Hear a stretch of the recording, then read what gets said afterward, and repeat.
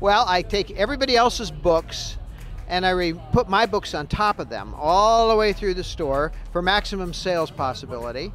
No, you know, when I go into a bookstore, I go to what's new.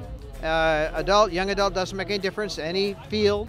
And I'll start looking through the books and seeing if anything catches my eye. And if it does, then I'll take a little short read of it, and if it's something I like, I'll buy it. That's kind of my bookstore approach. Yeah, I'm pretty particular about that. I'm sort of monk-like. I have a requirement that everything be where it's supposed to be.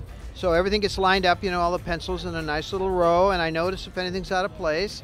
It has to be very quiet. So I have my own room where I can be locked away and secured until it's time to come down for dinner.